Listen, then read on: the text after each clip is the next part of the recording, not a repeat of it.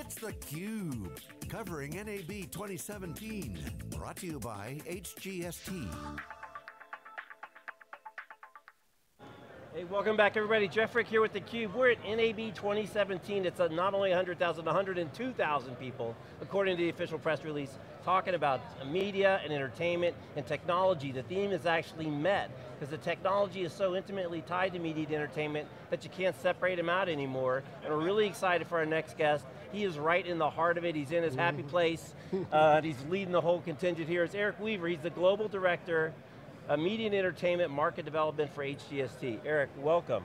Thank you so much, glad to be here today. So first impressions of the show, I'm sure you've been here 1,000 times. It's crazy. No, it's really amazing. It's always a wonderful show. There's so many great people here really trying to get an understanding of what's coming up, what's going to solve their problems that they're facing right now. And the problems keep getting bigger because people want more. I mean, it's amazing you walk around the level of gear and equipment, some of the green screen setups here, they look like professional studios. But now we've gone from HD to 4K to 8K to Ultra HD. We've got 360 cameras, little commercial ones by like Samsung and professional grade ones. That's only going to increase the complexity of trying to manage all this stuff. Absolutely. It's really becoming a reality now that 4K and UHD are coming down the pike. I think I heard some number that like 56% of all sets will be that by 2020.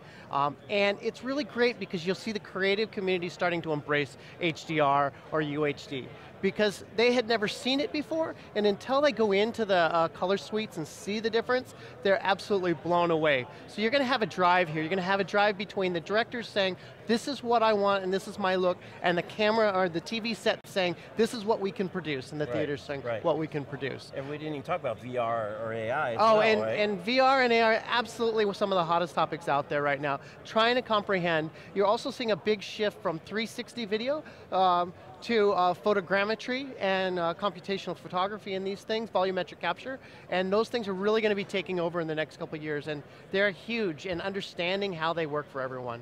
Okay, so you dropped a couple new vocabulary words. I have to have you dig into a little deeper. All right, so volumetric. Photogeometric first?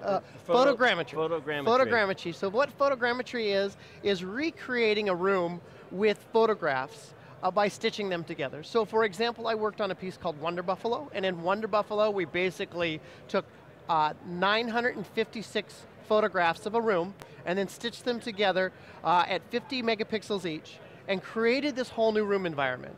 You combine that with what's called volumetric capture. So instead of 12 to 24 cameras pointing out where you're stuck in a locked position, which is traditional 360 video, you're now doing 36 cameras in, and that 36 cameras creating an almost hologram. The big difference here is that now all of a sudden you feed it into a gaming engine, like Unity, and you can walk around and explore the entire scene.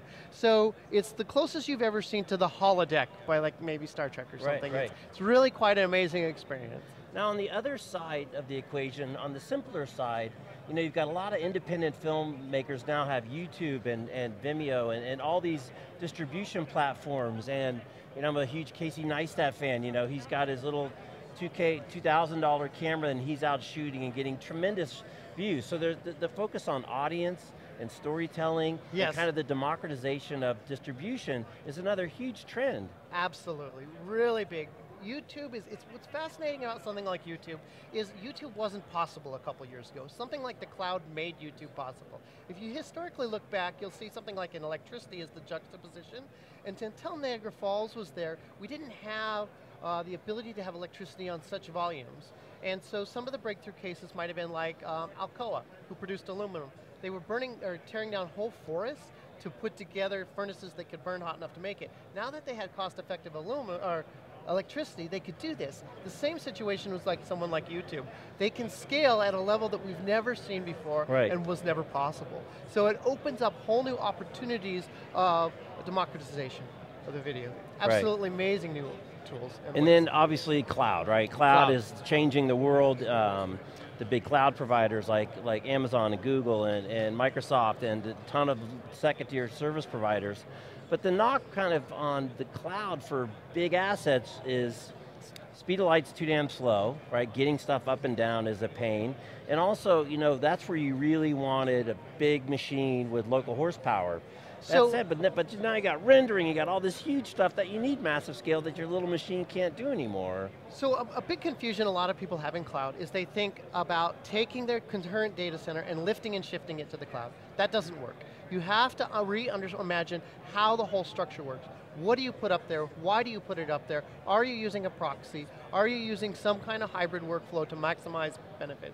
Because if you're just dumping something up there and expecting to bounce it back and forth, you're right. Speed of light and other things are going to kill you. Right. There's other ways out there to begin to leverage that. Principles such as IOA, inter-oriented connected architectures. So placing your storage or your centralized data lake at an Equinix or some kind of colo facility where you can centrally leverage it and then working off proxies.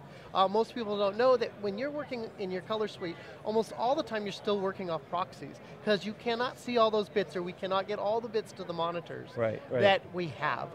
So learning how to create the proper workflows there is absolutely critical. And it will save you a fortune if you know what you're doing or go to the right people to show you how to do that properly. So it's really use the best attributes of both as much as you can. You have to figure out how to use the best attributes of both.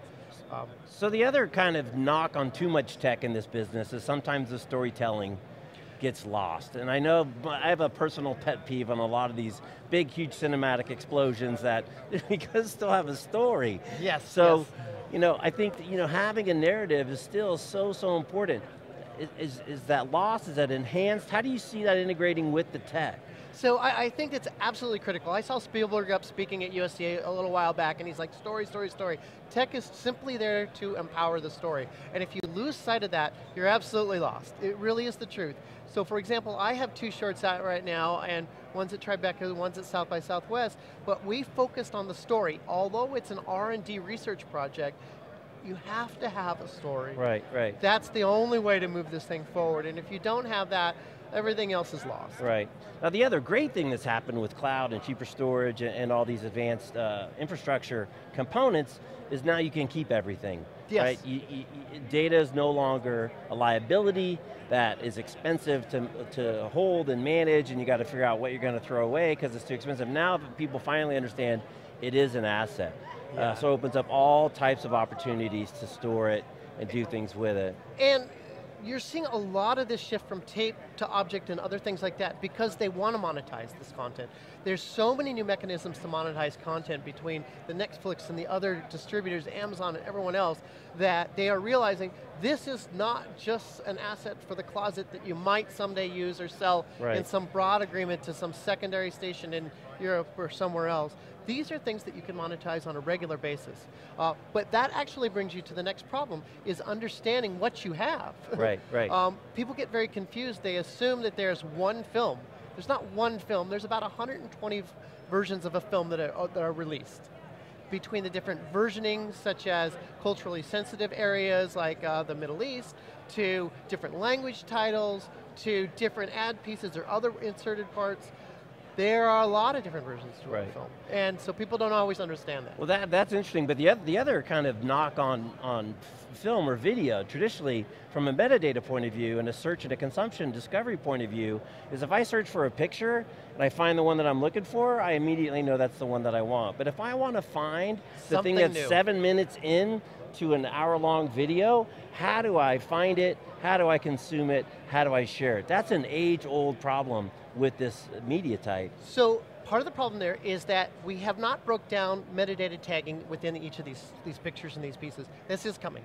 I actually helped with ABC build a tool that created X-ray like Amazon has for production side, so that you could scour and tag all these pieces and begin to say, this is an action scene with this character in it at this point in the movie. That is coming probably a year to a year and a half out, but all of those things will begin to evolve here very, very soon. Right, certainly a great application for AI. Yeah, where you need AI that is horsepower. absolutely hot as well, and this is what the studios are trying to get their hands on right now. Right. People like Netflix have really pioneered some of this work, and originally it was to understand how to find content or what people like content-wise so they could begin to produce content that was relatable to their audience.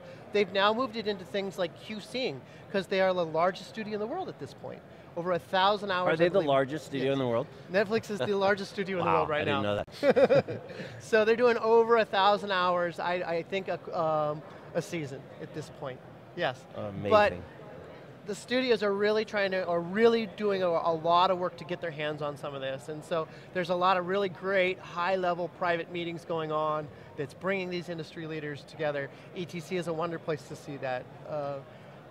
Talk about these innovations. So you're in the middle of it all, you've been doing this for a long time. What are some of your priorities for 2017, and what are some of the things that that still just get you up in the morning right now that you're excited about? So, absolutely my priorities is going to be cloud.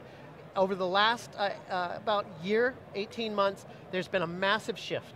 Before it was all no, no, no, and I actually heard this exact quote from somebody at one of the major studios. He said, it used to be no, no, no, you better have a darn good reason, to now, yes, yes, yes, you better have a darn good reason not to be going to say there. no. Number one, very hot, very on board. The next one again is VR AR.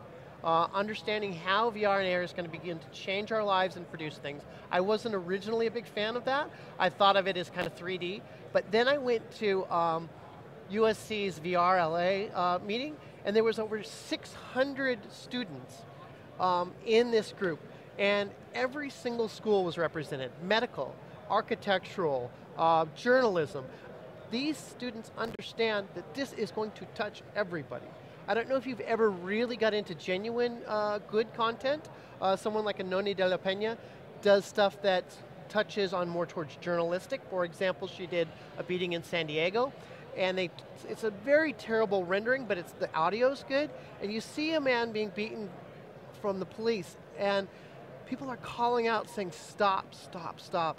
And you've never felt it so emotionally in your life. This is like, bam, it hits you. The VR part of it, or just because she had great content? The VR part of it, and the context of telling a story right. and what's going wrong with the story.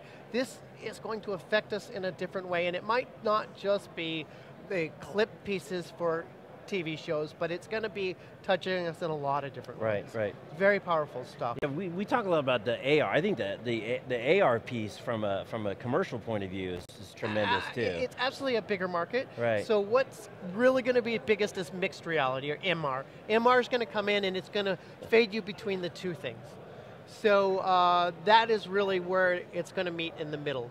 And then how do you just distinctly called out the differentiation between VR and 360. How do you split those? So when you look at it, if you're looking at 360 video is a camera rig that's stuck in one particular location. It's got 12, 24, 36 cameras all pointing outward. And when you're watching that, you're stuck in a location. You're hostage in more of a traditional film way to what within that 360 scope they want you to kind of be from one spot. When you look at volumetric capture is the opposite. It allows you to walk around, choose your own point of view, be wherever you want to be within that scene. So it's where we're going to be going. It's going to be much more like the holodeck from Star Trek. Right. Very amazing stuff. All right. Well, Eric, thank you for taking a few minutes. Congrats. I'm sure you're going to be busy for the next 3 days. So thanks for taking a few minutes with us on theCUBE. No problem. Thank you so much. He's Eric Weaver, I'm Jeff Frick. You're watching theCUBE from NAB 2017. We'll be back after this short break. Thanks for watching.